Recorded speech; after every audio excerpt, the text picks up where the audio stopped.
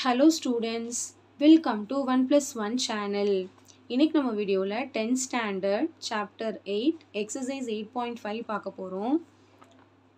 First sum, which of the following is not a measure of depression அப்படின்னு கொடுத்திருக்காங்க. Dispersion, அதாவது measure of dispersion எது கிடையாதுன்னா arithmetic mean. அது வந்து measures of dispersion கிடையாது. Okay? Range, standard deviation, variance இதெல்லாம் தான் measures of dispersion. So இதுக்கான ஆன்சர் பார்த்தீங்கன்னா arithmetic mean. Next sum, the range of the data 8, 8, 8, 8, 8, etc. 8 is dash. Range அப்படின்னா என்னது largest value minus smallest value. இதில் largest value 8 தான், smallest value 8 தான். ரெண்டுத்தையும் மைனஸ் பண்ணால் என்ன வரும்? 0 தான் இதுக்கான ஆன்சர். சரிங்களா? Next sum, the sum of all deviation of the data from its mean is dash. The sum of all deviations from the data. ஒரு டேட்டால இருந்து எல்லா deviationsையும் ஆட் பண்ணா நம்மளுக்கு எப்பயுமே 0 தான் கிடைக்கும். சரிங்களா? Next sum, the mean of 100 observation is 40. இந்த sum நம்ம வந்து போட வேண்டியது இருக்கும். Mean of 100 observation is 40. அதாவது mean வந்து 40 கொடுத்துட்டாங்க. 100 observation போது n வந்து 100 and their standard deviation is 3. The sum of squares of all observation is dash. Sum of squares of all observation is dash. அப்படின்னா என்னது? Sum of, summation of squares of all observation. அப்ப என்ன அர்த்தம்? அந்த observation நம்ம x எடுத்தோம்னா அதோட square. இது என்னன்னு நம்மள கேக்குறாங்க. சரி எப்படி போடுறதுன்னு பார்க்கலாமா? நமக்கு தான் ஃபார்முலா தெரியும் இல்லையா? ஸ்டாண்டர்ட் டிவியேஷன் ஃபார்முலா ஏதாவது ஒரு ஃபார்முலா யூஸ் பண்ணிக்கலாம். Summation X square by N summation X by N the whole square equal to standard deviation. அப்போ இதுக்கான வேல்யூ தெரியாது, அப்படியே வச்சுக்கலாம். பை என் வந்து 100 மைனஸ் இதுதான் என்னது? மீன். மீன் என்னது? X bar. Summation X by என் தான் மீன். இப்போ இதுக்கு பதிலாக 14 போட்டுக்கலாம். ஸ்கொயர் இருக்கிறதுனால ஸ்கொயர் போட்டுக்கிறோம். சிக்மா வந்து 3ன்னு இருக்குது, நம்ம சப்ஸ்டியூட் பண்ணிக்கலாம். நெக்ஸ்ட்டு இந்த ஸ்கொயர் ரூட் இந்த ஸ்கொயர் ரூட் கேன்சல் பண்ணோம்னா ஸ்கொயர் ஆன் போத் சைட் பண்ணும்போது ஸ்கொயர் ரூட்டும் ஸ்கொயரும் கேன்சல் ஆகிடும். அப்போ மீதி இருக்கிறது summation X square by 100 minus 40 square பண்ணால் 1600 வரும். ஸ்கொயர் வந்து இங்கே வந்துடும். ஸ்கொயர் ஆன் போத் சைட் வரும்போது ஹோல் ஸ்கொயர் வரும். அப்போ ஸ்கொயரும் ஸ்கொயர் ரூட்டும் கேன்சல் ஆகிடும். இங்கே ஸ்கொயர் அப்படி இருக்கும். மீதி இருக்கிறது summation x square by 100 is equal to இங்கே 9 வரும். இந்த 1600 பக்கம் போனுச்சுன்னா plus 1600 ஆயிரும். Next summation x square by 100 equal to 1609 வரும். இது ரெண்டுத்தையும் ஆட் பண்ணால் அவ்வளோதான். நெக்ஸ்ட் இந்த 100 அந்த பக்கம் போனால் மல்டிப்ளை ஆகும். summation x square equal to 1609 into 100. அப்போ summation x square equal to 160900. இதுதான் ஆன்சர். அதாவது 1,60,900 தான் இதுக்கான கரெக்டான ஆன்சர். புரியுதுங்களா இந்த சம்மு? Some of squares of all observation. Some of the அப்சர்வேஷன்னா summation X. Some of squares of all அப்சர்வேஷன்னா summation X square. So இதுக்கான answer இருக்குது option B. Okay. Next sum, variance of first 20 natural number is dash. சரி, variance of 20 natural number. நமக்கு variance கண்டுபிடிக்க direct formula இருக்கு இல்லையா? என்னது natural நம்பருக்கு? N square minus 1 by என். அப்போ இங்கே ஃபஸ்ட்டு 12 நேச்சுரல் நம்பர்ஸ்னு கொடுத்துருக்காங்களா? சாரி, 20 நேச்சுரல் நம்பர்னு கொடுத்ததுனால சாரி இங்கே ஃபார்முலா ராங்காக எழுதிட்டேன். இங்கே 12 வரும். N square minus 1 by 12. எல்லாத்துக்குமே 12 தான். என்ன நம்பராக இருந்தால் 12 தான்.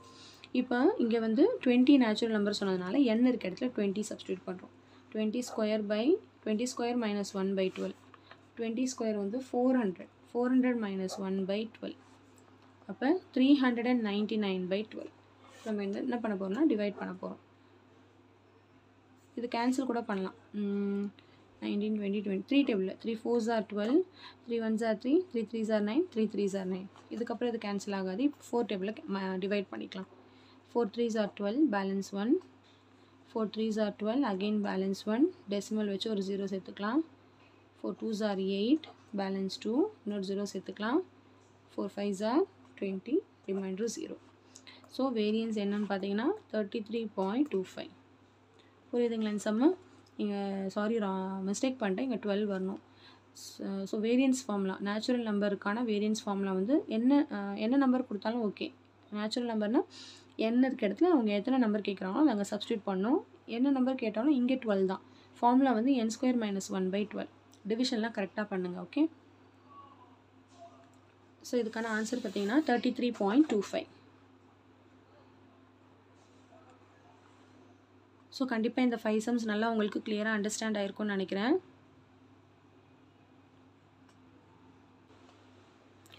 Sixth sum, the standard deviation of data is 3. If each value is multiplied by 5, then the new variance is dash அப்படின்னு கேட்டிருக்காங்க.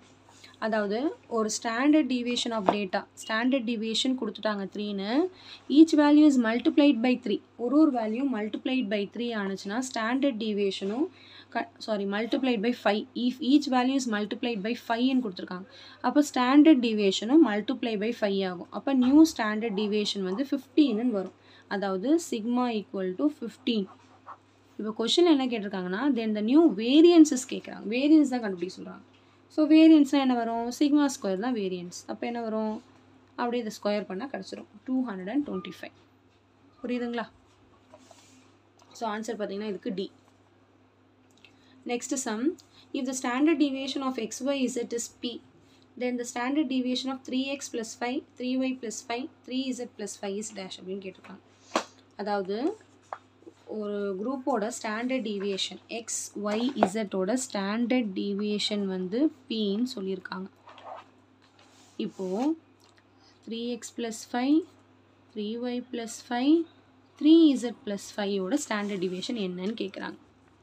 இதுக்கும் உள்ள டிஃப்ரென்ஸ் பார்த்தீங்கன்னா எல்லாத்துக்கூட 5 ஆட் ஆகிருக்கு.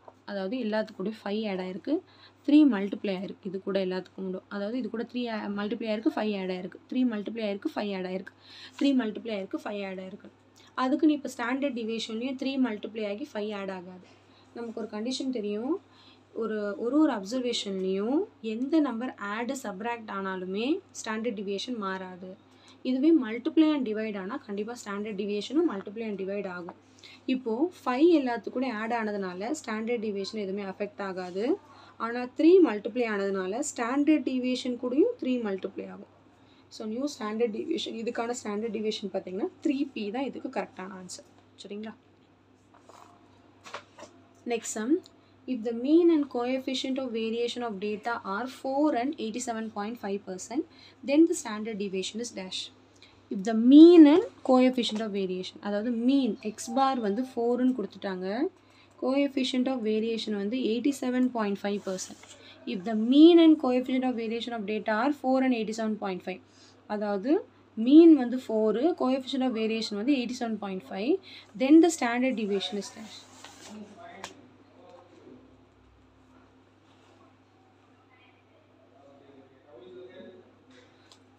ஸோ இப்போ வந்து நம்ம ஸ்டாண்டர்ட் டிவியேஷன் நம்ம வந்து கண்டுபிடிக்கணும். ஸோ நம்ம சிவி ஃபார்முலா இருக்கு இல்லையா, CV equal to sigma by X bar into 100%. இப்போ எல்லாத்தையும் நம்ம சப்ஸ்டியூட் பண்ண போகிறோம். 87.5 பை சிக்மா பை எக்ஸ் பார் வந்து 4 இன்ட்டு 100. நெக்ஸ்ட் வந்து இப்போ நம்ம இதை கேன்சல் பண்ணிக்கலாம். 4 1s are 4, 4 2s are 8, balance 2 20, 4 5s are 20. So 87.5 equal to sigma into 25. இப்போ இந்த பக்கம் வந்தால் டிவைட் வரும். 87.5 by 25 equal to sigma. இப்போ நம்ம வந்து டிவைட் பண்ணிக்கலாம். 25 3s are வந்து 75, பேலன்ஸ் 2 1. நெக்ஸ்ட் இந்த 25 இறக்குறேன், டெசிமல் வச்சுக்கிறேன். 25 5s are வந்து 125. So sigma equal to 3.5. Okay, அவ்வளோதான். ஸோ இதுக்கான ஆன்சர் பார்த்தீங்கன்னா 3.5. புரிஞ்சுதுங்க இந்த சம் உங்களுக்கு?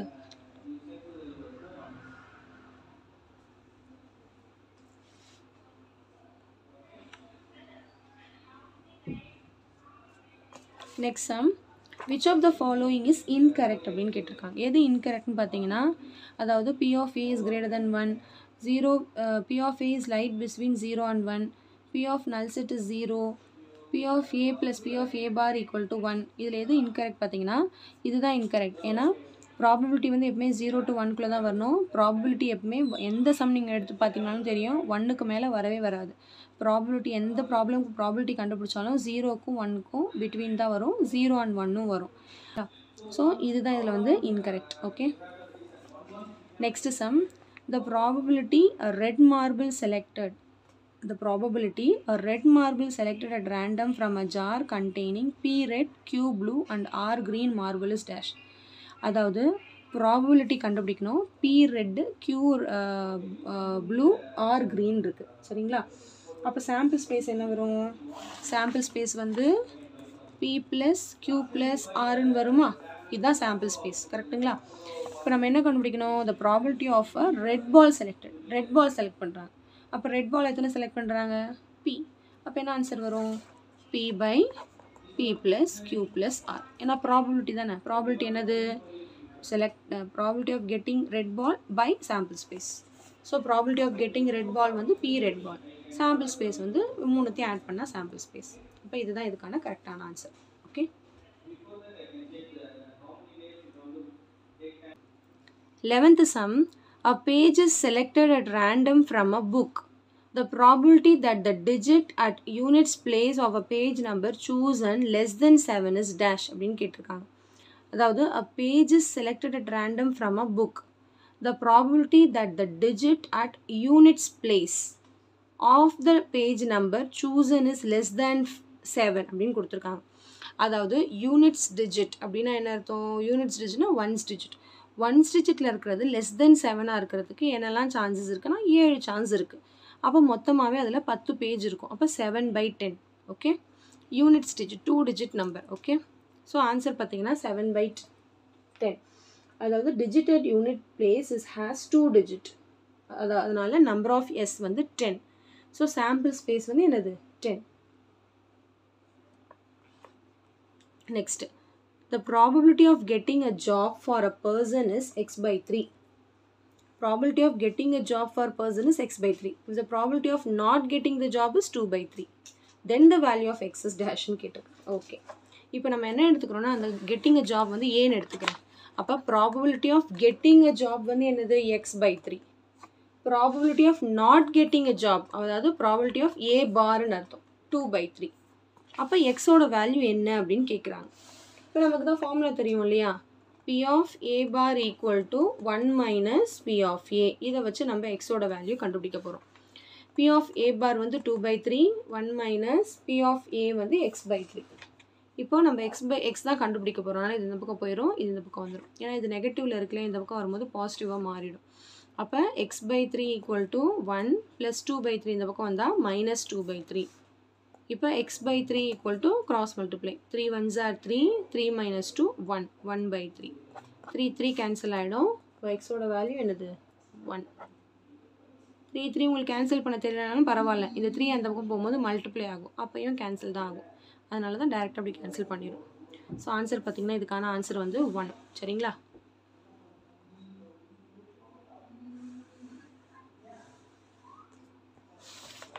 Next sum. நெக்ஸ்ட் ப்ராப்ளம் பார்த்தீங்கன்னா கமலம் went to play a lucky draw contest. lucky draw contest விளையாடுறாங்க. 135 tickets of a lucky draw were sold. 135 tickets இருக்குது.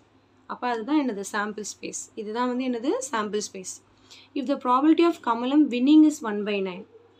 winning 1/9. then the number of tickets bought by Kamalam is dash. அதாவது probability கொடுத்துட்டாங்க. நம்ம வந்து எத்தனை ticket வாங்கியிருக்காங்கன்னு கேட்குறாங்க. சரி, இப்போ நம்பர் ஆஃப் எஸ் வந்து 135 கொடுத்துட்டாங்க. ப்ராபபிலிட்டி ஆஃப் கமலம் வின்னிங் அதை ஏன்னு நான் எடுத்துக்கிறேன் 1/n. அப்போ ஹவு மெனி டிக்கெட் ஷீ பாட்னு கேட்குறாங்க. சரி, இந்த ப்ராபபிலிட்டி எப்படி கிடச்சிருக்கும்?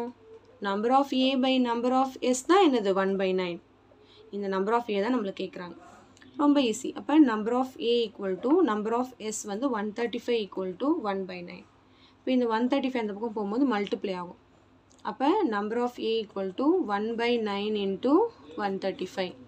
இப்போ என்ன வரும்? 9 1s are 9, 9 1s are 9, balance வந்து 4, 45, 9 5s are 45.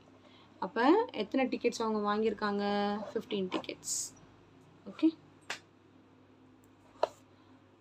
Number of tickets pot by Kamalam is 15. புரியுதுங்களா இந்த சம்மு?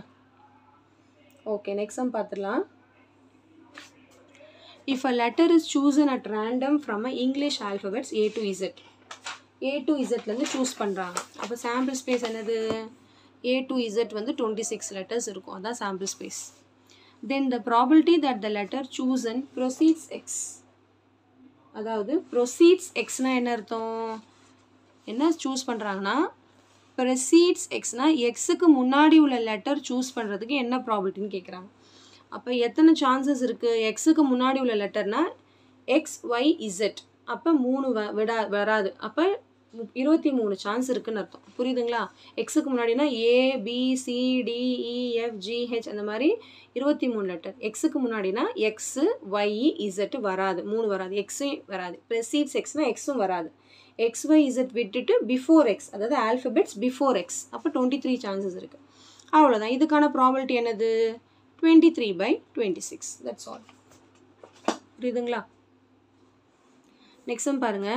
A purse contains 10 notes of rupees 1000, 2000, 15 notes of rupees 500, 25 notes of rupees 200. சரி. One note is drawn at random. அதாவது 10 rupee note இருக்கு, 15 rupee note இருக்கு, 10 notes of 2000, 15 notes of 500, 25 notes of 200. சரி. One note is drawn at random. What is the probability that the note is either a 500 note or 200 note? அதாவது union கண்டுபிடிக்கணும். நம்ம 500 note select பண்ணுறதுக்கு என்ன chance, 200 note select பண்ணுறதுக்கு என்ன chance. சரி, probability கண்டுபிடிக்கணும். 500 நோட்டுக்கு என்னது? 15 டோட்டல் கண்டுபிடிக்கணும் இல்லையா? டோட்டல் கண்டுபிடிக்கிறதுக்கு தான் எல்லாத்தையும் ஆட் பண்ணணும். சாம்பிள் ஸ்பேஸ் எத்தனை நோட் இருக்குது மொத்தமாக? 20, 30, 40, 50 நோட். இப்போ probability of selecting 500 note, probability of selecting 200 note. So 500 நோட்டும் 200 நோட்டுக்கும் probability கண்டுபிடிக்கணும். நான் அதை ஏன்னு எடுத்துக்கிறேன். ஒன் வேர்டு தானே, டேரெக்டாக போட்டுக்கலாம். ஸோ 500 நோட் வந்து எத்தனை இருக்குது? 15 நோட். அப்போ 15/50. அடுத்து 200 நோட். 200 நோட் எத்தனை இருக்குது? 25 நோட். அப்போ 25/50. இப்போ கொஷின் என்னென்னா, what is the probability that the note is either 500 note R, அப்போ union. probability of A union B formula பார்த்தீங்கன்னா probability of A plus probability of B minus probability of A intersection B வரும். ஆனால் இங்கே probability of A intersection B பற்றி ஒன்றுமே சொல்லலை. அதாவது both பற்றி எதுவுமே சொல்லலை. A intersection B இங்கே கிடையாது. ஓகேவா? அதாவது 500 நோட்ஸ்க்கும் 200 நோட்ஸ்க்கும் காமன் எதுவுமே இல்லாததுனால அதை நம்ம வந்து இதில் நெக்லெக்ட் பண்ணிடலாம். இப்போ probability of A வந்து ரெண்டுத்தையும் ஆட் பண்ணால் போதும். 15/50 plus 25/50 is nothing but 40/50. 0 0 cancel ஆகிடும். ஆன்சர் வந்து 4/5. சரிங்களா?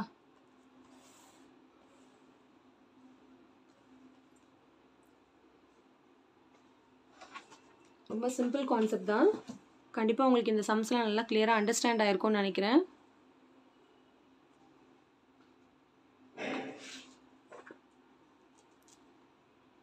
So thank you so much for watching, students. Bye bye.